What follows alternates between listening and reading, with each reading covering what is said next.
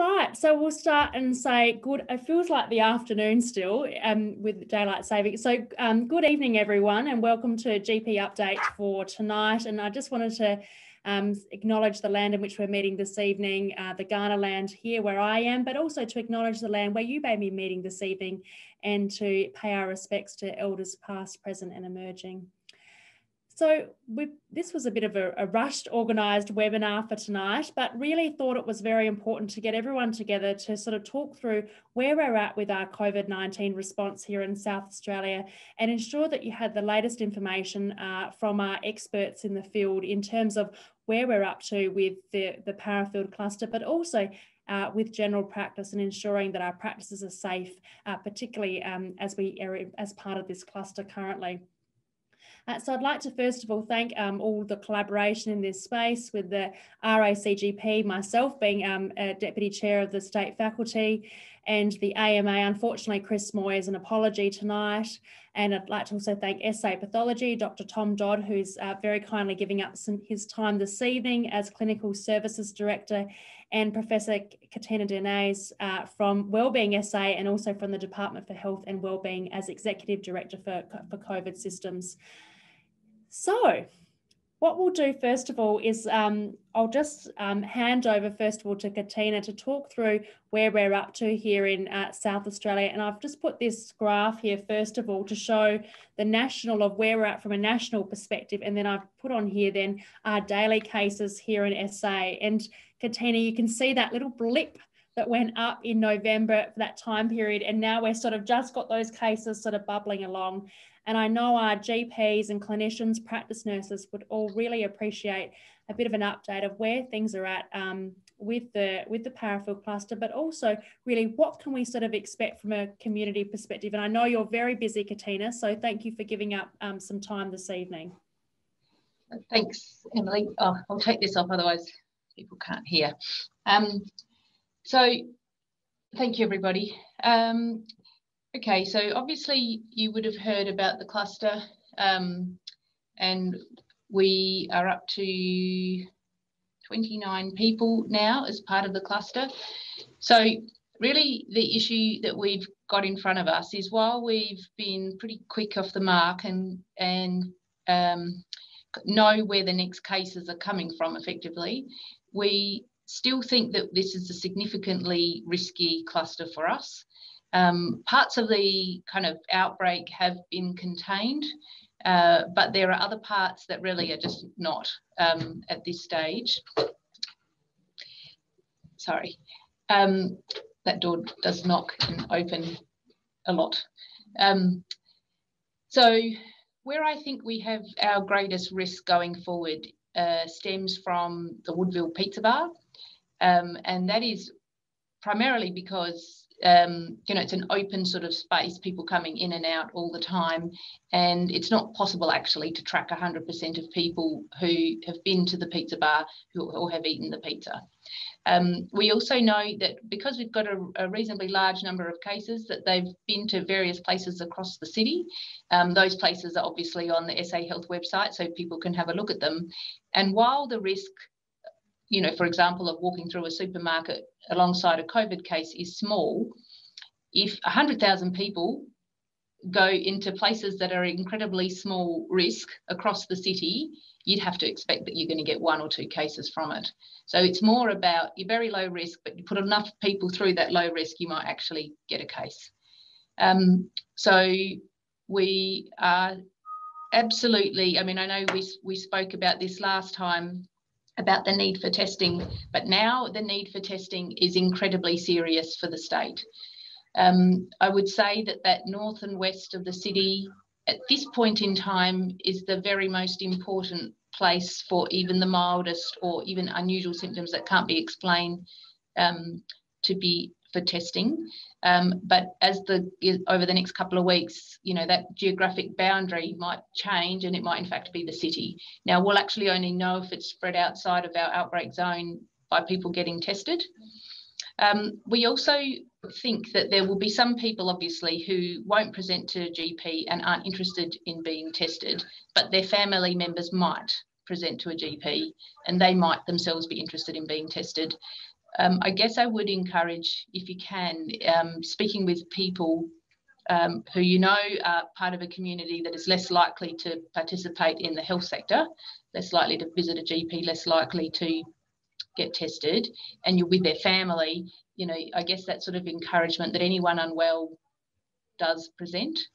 The only way we're going to be able to stop this is by picking up cases as they pop up, but really quickly. And over the next couple of weeks, I guess a case popping up in 3 or 4 weeks' time will mean that we've had multiple generations and we've kind of lost the outbreak. So that's where we are, I guess, really. It's just that, and we know we are getting a lot of testing across the state, record numbers, but it's got to be the right people tested, not asymptomatic people. It's asymptomatic if you're part of our outbreak, yes, but otherwise we're really looking for symptomatic individuals to be tested. So I don't know if there are any questions before I continue. Thanks, Katina. Look, we've had a few questions come in before the webinar of the particular areas people were interested in. And the first area really was in around mask usage in particular, and whether you had any specific advice around mask usage within practices and then also within the actual clinical setting as well. Yeah, look, I think that it's reasonable for people to be using the surgical mask. I mean, you saw we're doing that even in here because we've got a large number of people and we're trying to reduce the risk of transmission. It's important to remember that source control is actually quite effective. So anybody, or frankly, anybody who's got respiratory symptoms should not be sitting in a waiting room. I mean, that's obvious, but even wherever they are, they should be offered a mask and put that on, as well as to clean their hands or sanitize. I do think we sometimes forget the source control and really just think about what we need to do. But I would suggest that that is a reasonable thing to do in this climate, especially if you're in that zone where we know we may have undetected community transmission. Thanks, Katina. And general advice still for the community around mask usage. The other question was around cloth mask usage as well. Oh, okay. So, I mean, not everybody has access to resources. That means they can always wear a mask. There is evidence that mask use does slow the spread from, you know, within a community. It's obviously not a perfect solution, and if you misuse and people kind of touching their face after having a contaminated mask is obviously a problem.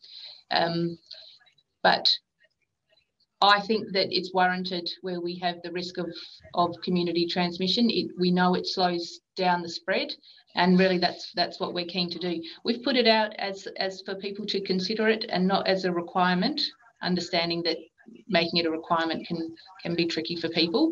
But most certainly people who are vulnerable to infection, I would be recommending to all of those patients that they wear masks in public. And certainly on crowded places like a bus or anywhere where they're not going to. So I guess if you're just going for a walk on the beach and you expect to be separate from most people, that's a different scenario. But anywhere where you expect to be in close contact with others, a mask is recommended. Thanks, Katina. And of course, changing it as well every 4 hours as well. I know there'd been a bit of confusion around that as well, and trying to get that message out to patients as well about how important it is to change the mask regularly. We've had another question come through around, should patients wait outside in cars as much as possible prior to coming in for their GP appointments? Yes, if that would be, I think yes. If we have a case that goes into a general practice and sits in a waiting room with people, whether or not they're spaced out, we will quarantine the entire waiting room. And that's because we're in a situation where we're trying to do a very broad net of who could possibly be exposed. And that's so that we can stop this outbreak and not have to end up in a statewide lockdown for a prolonged period of time. I mean, really, that's our goal, stop the transmission as quickly as we can. Yes, it does disrupt people, but it's far less disruptive than having to shut down the state for a Victorian-style surge. So I would most certainly recommend that anything that practices can do that doesn't allow people to sit in proximity to each other in the same room would be a good idea. Yep, thank you, Katina. And then on that as well, there's another question that's come back in around, should every patient coming into a practice wear a mask? Is that what you'd suggest when they come into the front desk, that they're given a mask? Oh, look, I don't know that we definitely can't do that with children under 12 as a starter. I think most certainly anyone with unusual symptoms. I mean, if someone's just coming in and they're perfectly well, you know, it's pretty hard to justify the use of masks in that setting. But I think the real issue is about separating people out so that you don't have people gathering. I mean, the real risk, of course, is the asymptomatic transmission, or the pre-symptomatic more often.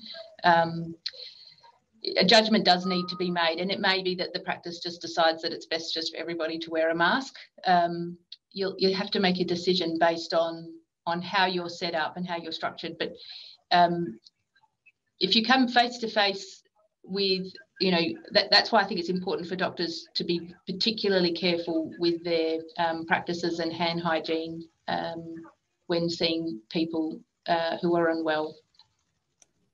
Thank you. And then we've had a question come through around car parks. So if you're testing someone in your car park, so you've gone out to their car and you've done the swab and you've worn PPE, is there a need then for the practice to quarantine as well? No. If you've worn appropriate PPE to do a swab and it's out in the car park, you will not be in quarantine. Fabulous. That was a very clear response. Thank you, Katina. So I think that's a good encouragement for people to still think about how we were back in April, May, when we were doing a lot of car park consultation type swabbing. Full PPE is the way to go for that, and then doing correct doffing afterwards. Now, the other one we've had come back in, Katina, is around cloth masks. Are they okay? I think people just want a little bit more clarification. Look, if that's all right. I think they are for the general public, but I don't think it's appropriate for medical people to be using a cloth mask. I think that we should really be using surgical masks, and that's because the cloth mask, you know, there's evidence that it's not as bad as we thought it was, but it's probably not as good as a proper surgical mask. So I think there's a difference between what you might do in the general public. When you're out and about, a cloth mask is fine and it needs to be washed. But if you're in a cloth mask all day, it will become less effective as time goes on. Fantastic. Thank you. So we'll move now on to Tom to give us a bit of an update. We'll give you a little break, Katina, so I don't keep firing so many questions at you and you get a break. We'll move over to you, Tom, around really where things are up to from a testing point of view. We've had a question come in around genomics as well, interested in that space. So we'd love to hear what's been happening with our testing numbers here in South Australia, and what's your key messages for everyone here in the state. Yes, thank you, Emily, and good evening to everyone. So, as I'm sure everyone's well aware, testing rates were very high at the beginning of the last week, and then peaked around Saturday, where the state did a little over 19,000 tests in one day, which was a tremendous combined effort between the three laboratories, SA Pathology, ClinPath and ACL. I think there's probably a number of reasons, but the lockdown, of course, finished at midnight on Saturday night, and numbers have come back down relatively steep or precipitously down to under 10,000. So I think I just had a look with around 9,500 yesterday. So obviously we need to continue to encourage everyone who possibly should be having a test to get tested. The laboratories certainly have the capacity. SA Pathology pushed through 12,500 tests on one day, and we've maintained turnaround times very consistently. There's sort of been no deterioration. So the labs now really do have the resources and capability to push through these very large numbers of tests. And so we just need to encourage people to come out and get tested. And as Katina's emphasised, the next week's really critical that we have everyone that should be tested. So it's going to be difficult probably when we've got 40-degree temperatures coming up to encourage people to come out. Lots of the drive-throughs will be working kind of split shifts. They'll be opening very early in the morning and then having a little bit of time during that really hot part of the day when they'll be closed. They'll reopen again in the evening. So there will be plenty of opportunities for people to get tested. In terms of genomics, the SA Pathology, microbiology, genomics, scientific and pathology team have worked extremely hard in the last week, and they've now completed a sequencing of 22 cases, and there's a further 3 coming through in the next 24 hours or so. And as probably many of you be aware, the genetic sequence, the whole genome sequence for each of these cases has been identical. So it's clearly a mono phylogenetic virus strain, indicating that the cluster is in fact can be pinpointed back really to the original traveller who came to us, as I understand it, from the UK. So that, of course, has been very helpful, I should imagine, for Katina's team in mapping how this has been transmitted. Obviously, there's been some concerns about one of the Eddie hotels as well. Thanks, Tom. I remember you gave us an excellent talk around this as well, and I think in one of your clinical microbiologists also gave us an update as well, I think back in July, around genomics and how long it was taking to get the result back. I think it was 5 days at that time, or 7 days was where you're at, but you've obviously got it down to a much shorter period of time now, which makes it incredibly useful from a tracing perspective. Yes, that's right. So they've optimised their technique, and yeah, it's really quite incredible. They can do the whole sequence in just 2 or 3 days now, which has been very helpful. We've been sharing all our data nationally and internationally as well. So that's been, all those sequences have now been uploaded onto the international COVID database. So obviously there's been a significant amount of interest in the genetics of the strain in South Australia. It's actually probably one of the more common circulating viruses around the world, and it's not really surprising. It's very prevalent in the UK, and it's not this particular genetic variant isn't all surprising that that's what we've got circulating here in Adelaide out of a traveller back from the UK. Thanks, Tom. We've had a question around turnaround times, how long before the test results are available to the GP, but also available to the individual as well, if you could give us an update on that. Yeah, so the labs have been doing very, very well. It's important to note at the very peak, the private labs have made use of their national networks, which has been very important. It was always part of our surge capacity plan. In terms of SA Pathology, we're turning the vast majority of our work around in just over 24 hours. Some work, depending on the time of the day, is coming through in less time than that. We had some work turned out in under 12 hours, actually. And we did the staff from the Peppers Hotel last night in about 3 hours. So typically for your patients, you'll get results back in that 24 to 30 hour mark. And it's really irrespective of the volume now. We've got a very organised system. Thanks, Tom. And it's been similar numbers as well for the private setting as well, as you said, which is fantastic that we've had such quick results here in South Australia, particularly when we got up to so many thousands of tests a day. And I know you haven't stopped, Tom. You've been working exceptionally hard to bring us all of those results. Now, we had another question here around repeat swabbing as well, and whether you should be repeat swabbing and retesting individuals if, say, it's been a week since you've had a test and your symptoms haven't gone away. I know the previous advice that we have given if the clinical picture has changed to re-swab. Katina or Tom, do you have any additional advice you'd like to add to that as well? I'd probably leave Katina. The only observation I'd make is a lot of people were swabbed very early last week, and if their contact was only a day or two before, it's very likely that they would not have converted to positive. So I think a lot of people are going to need to have their swabs repeated, and that's a good thing. And I think, Tom, this leads in probably to what we're going to discuss as well, Katina, around the additional swabs that have been undertaken as well for quarantining time and in that isolation, if you're happy to talk through the rationale of the swabbing interval as well. Yeah, look, I completely agree with Tom. And perhaps the best way to describe it is to go through how we've approached it this time.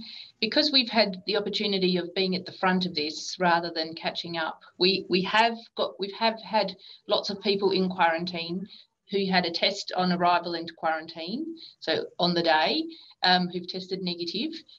We then repeated for most of them 3 days later, 3 to 4 days later, and that's where we've picked up our subsequent positives.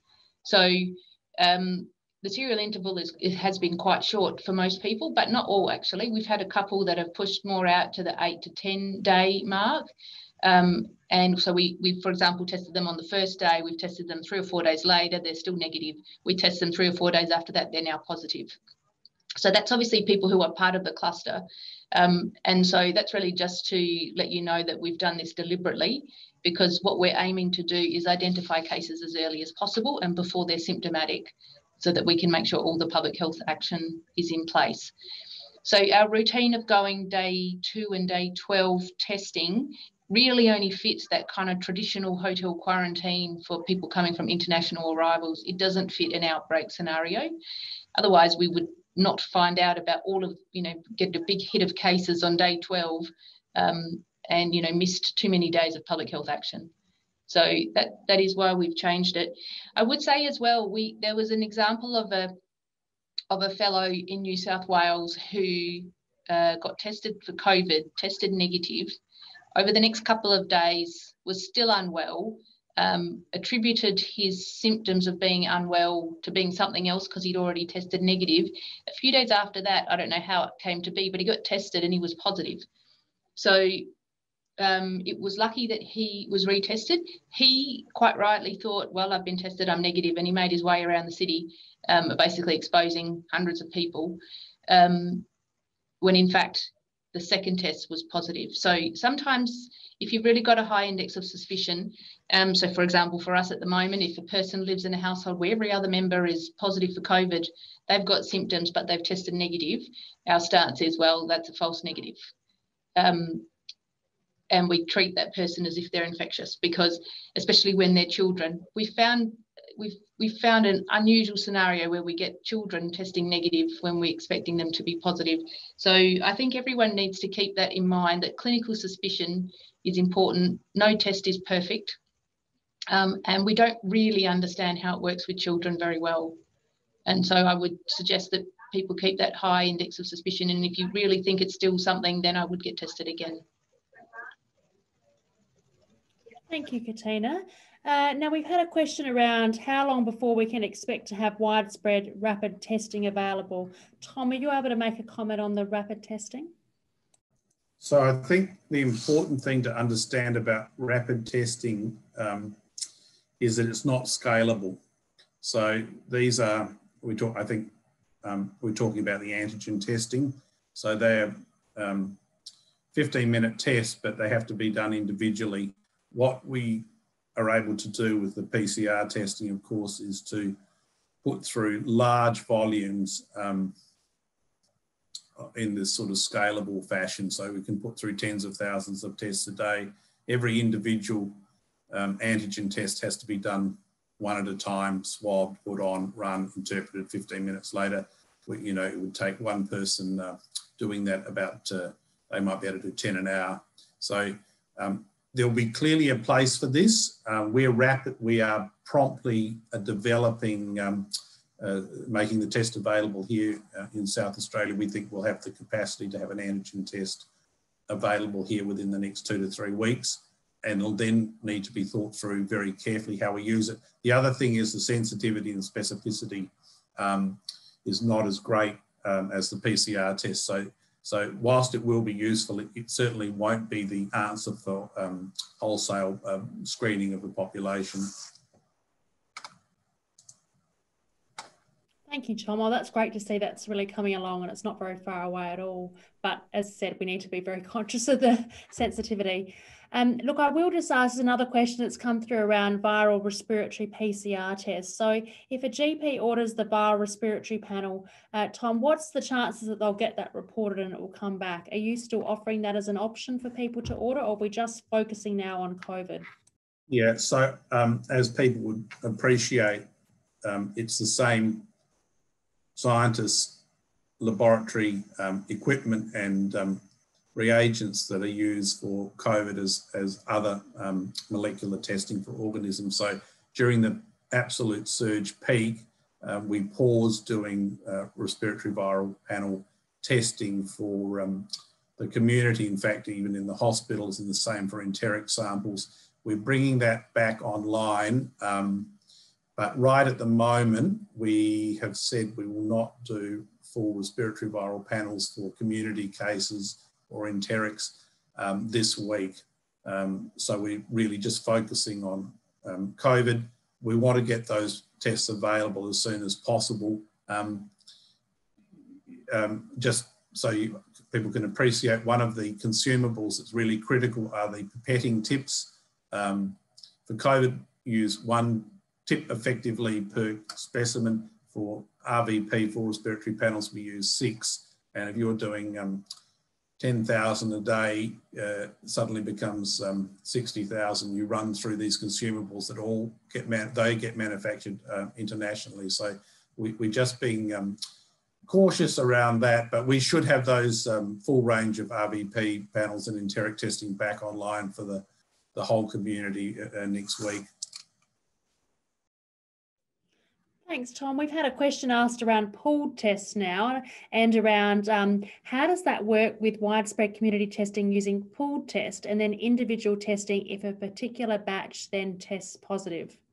Yeah, so it's actually a very good question. We have worked up the capacity for pooling.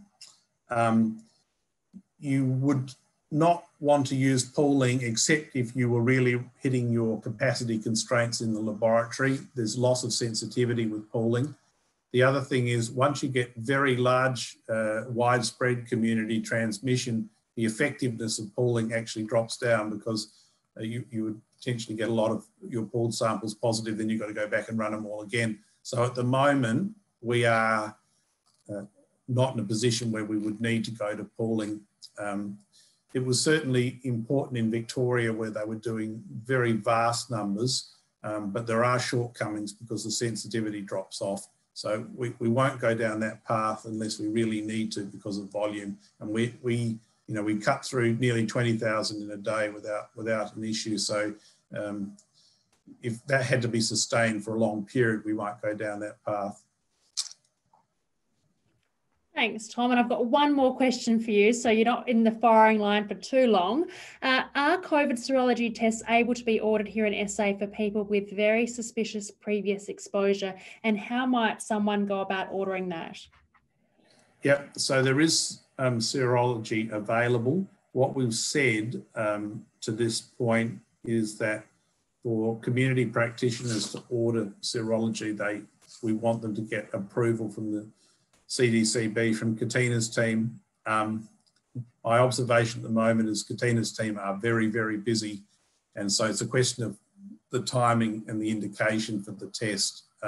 Certainly it's available, but if it's a historic infection, maybe we'll just wait till we've got this cluster broke back in.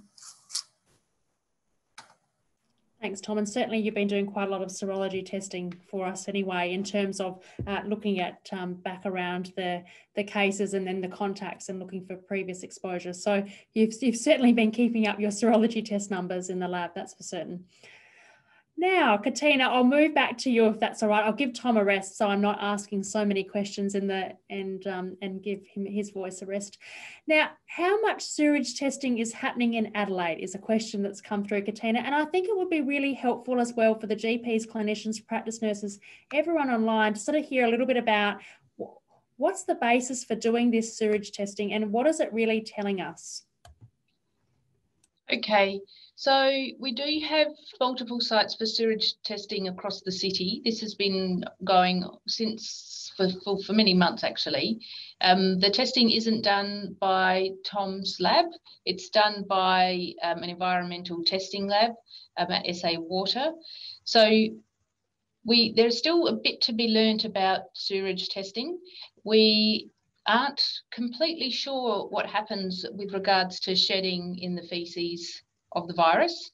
We're not completely sure how long that happens after resolution of infection or infectiousness, perhaps.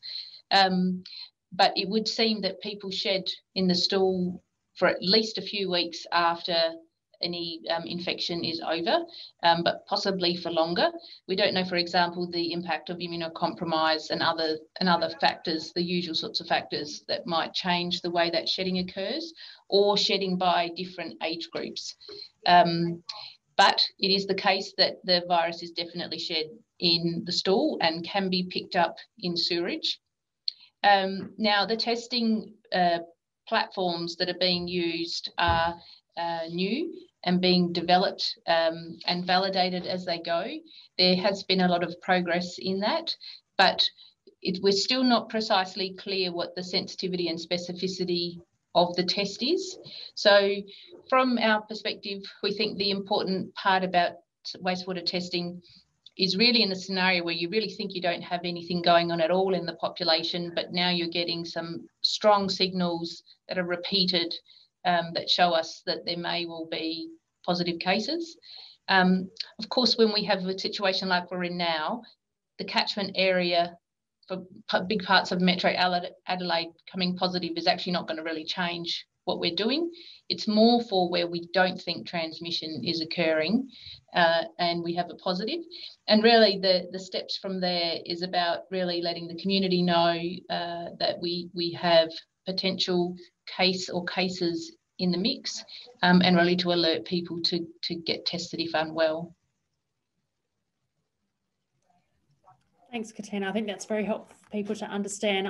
I know I heard Dr. David Cunliffe on the radio this morning as I was driving into work, and I thought, gosh, I'm sure people will have more questions around what the science and the evidence basis is for this. So thank you. Now, Tom, I've got a question back for you now in terms of self-collecting swabs. So we've had a question come in. Can GPs swab themselves for COVID? As I was told by a nurse at SA Path that there are COVID testing centre a few months ago that I could not test myself. It's not allowed here in SA. The queue was very long, and the nurse I knew was a GP, knew that she was a GP, but said, no, unfortunately can't be tested. Tom, what's your advice around the self-collected swabs? I know we've seen that in other states that they are doing some self-collected swabs, but what are your thoughts on that, Tom, and the evidence behind it? So I think we've been very reluctant to encourage people to do self-collected swabs. There's issues with adequacy of the collection and risk of contamination of the viral transport medium, container, plastic bag, and so forth. However, of course, if colleagues are swabbing themselves, it's probably a different matter. People know that they've got a decent swab from their nose, and if they're careful, it's not a completely unreasonable thing to do. As a, if you're taking a swab from yourself, I don't think that's so much an issue. What I was concerned about were people taking, the patients taking their own swabs if they weren't well supervised. It's much better for someone else to take the swab, but if you want to take your own and send it in, I don't think there's a big issue with that. Thanks, Tom. So hopefully that's answered the question. And then, of course, saliva testing, Tom, and now there's all this new talk around buccal testing as well, and leaving the swab in the mouth for a couple of minutes instead of doing the nasal swab, particularly whether that's an option in children. Is that something that SA Pathology is giving some more thought to, or has there been any further developments in that space? Yeah, once again, it's partly around the sensitivity. So there is some data, and there is definitely some loss of sensitivity for the testing. So the one thing that we would find challenging, of course, would be saliva specimens, of course, would then come in pots, and then that would be a major step in handling them in the laboratory. So in terms of laboratory workflow, and it would apply to each and every laboratory, particularly when we're doing peak workloads, we receive saliva in pots. Of course, that's got to be then transferred into the viral transport meeting to start the laboratory process. So we certainly, from a workflow perspective, don't want to see lots and lots of saliva samples in that way. We know that the method we're doing now with the nasal and oropharyngeal swabs is highly effective, and it's been, you know, we've managed to deal with the pandemic here very effectively using the current method. So whilst we're doing the testing, sort of demonstrating the capacity to do saliva specimens, we're certainly not encouraging that at the moment. And it certainly, we wouldn't want to see that right at the moment. It would be, of course, far more difficulty for us. Thanks, Tom, for that. Now, Katina, we've had a couple of questions come around quarantine time, and I'll read it out. We keep hearing 14 days quarantine is not enough. Has there been, 14 days quarantine is enough, I should say, sorry. Have there been any cases where it's been negative at day 12 and then later developed symptoms and were in fact positive past the 14-day quarantine period? If you're happy to make a comment on that around the pickup times with incubation times with quarantine. So, well, we don't have any evidence here of that having occurred. And I'm certainly not aware. I mean, I've heard case reports where there's, you know, very prolonged incubation periods. I actually think it would be pretty hard in the rest of the world for anyone to tell anything anymore about the epidemiology of the virus. It's really only places like Australia where we could watch the transmission happen, where we can look at that. Look, as far as I understand it, if you reach day 11, you're at the 97% plus chance that you will have become symptomatic. So we're really talking about a tail end when you get to beyond 11 days. We mostly, the average incubation period is 5 to 6 days. In this outbreak, we've seen incubation periods as low as 3, where, you know, someone exposed one day, infectious the next. So it's quite remarkable. Yeah, and so you're saying, Katina, with that as well, it's around the symptoms as well. So even in that asymptomatic period beforehand, it would still be picked up on PCR testing? Yes, if they're in that infectious period before becoming symptomatic, yes. We most certainly are picking up multiple asymptomatic people who become unwell a couple of days later and they've tested positive. We can really, we're getting a really strong handle on how the PCR results look, how serology looks, obviously with our colleagues in SA Pathology supporting us, but you can really get a sense of where someone is in their infectious cycle and their incubation period by looking at the results. Thank you. Now, in terms of, we've had another question come through around the incubation time being an average 5 to 6 days, and that's been the usual range that you've found, Katina, for here in SA as well? So that's the average that we hear. Well, actually, it depends on which part of the outbreak we're talking about. So the thing about this virus is that it moves through human networks. So if you get a large number of people and you put them in really close together, you can get quite rapid transmission from person to person, which is certainly what we've seen with parts of this. And yet in other parts, we're seeing that, you know, we're getting longer incubation periods and far fewer people being infected. The virus is the same for each of those individuals. It's about how much contact sick people have with everybody else. So it's about that interaction with the human network that changes how it looks. I mean, of course, there will be individual person characteristics as well, but far and away, where there's a large interconnected social network, there's a large and rapid transmission. And I guess the opposite is true. Yeah, I think that's a really good way of summarising that. Thank you. We've had a question around immigration facilities in the NT. So the NT is using staffed and resourced immigration facilities for people returning from overseas. Why not use Woomera and other facilities here to better control the population and less risk for community leakage of the virus? Now, what are your comments on that, Katina, in terms of quarantine facilities? So this is a really tricky thing. I mean, if we had a beautiful facility in the metro area that had lots of air for people and space to move around and stay within their own sphere, that would be the ideal scenario. I think being very far away from major hospitals would be risky.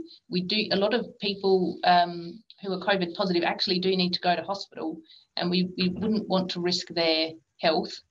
But there is most certainly an issue with the need to have proper airflow and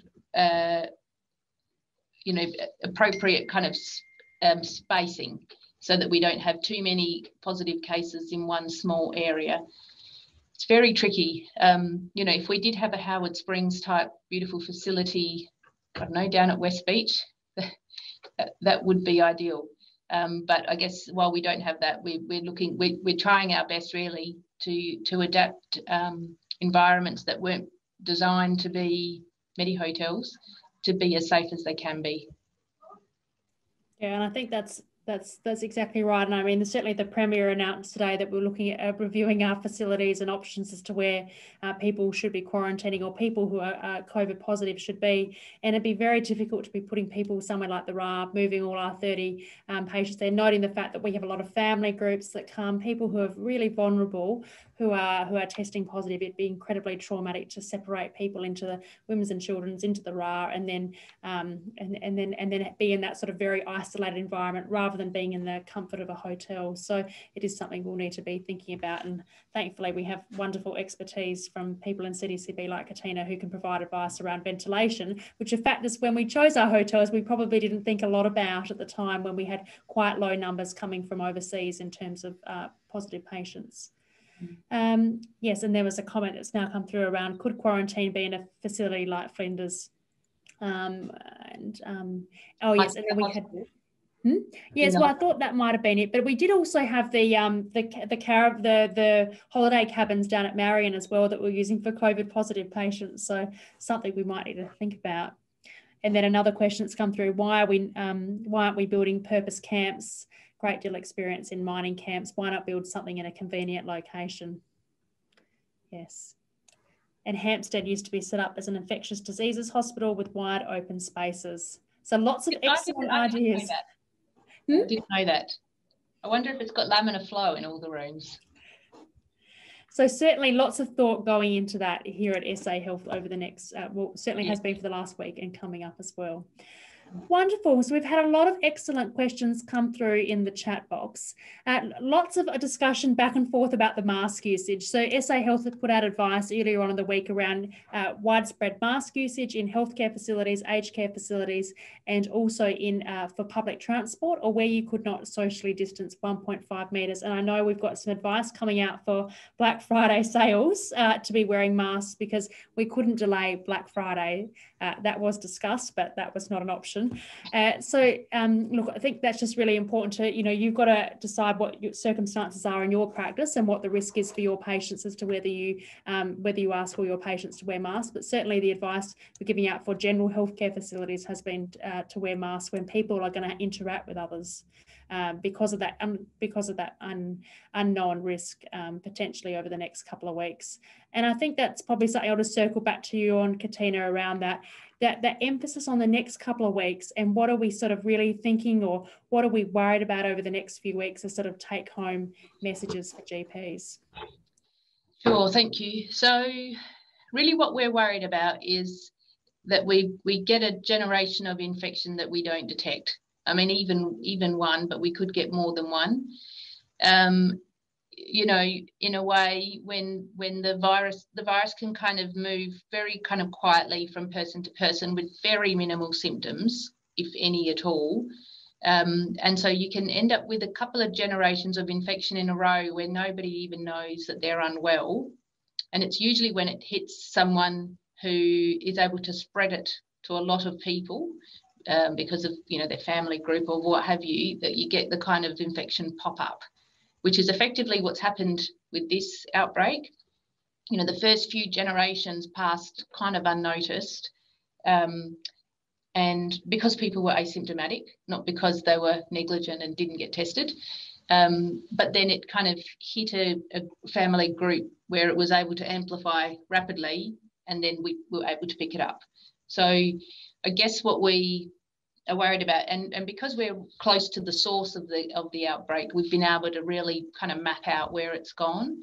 But going forward over the next 2 weeks, if any one of the kind of undetected areas, and we think, as I've said, that there could be a lot because people have been all around town, as well as this Woodville Pizza Bar, where we know we don't have 100% of people who went there.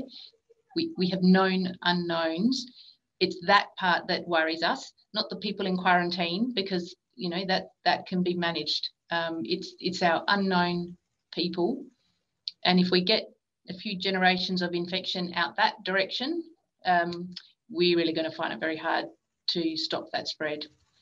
So it's really about, over the next 2 weeks, really testing everybody who's symptomatic, so that we can know where we're up to.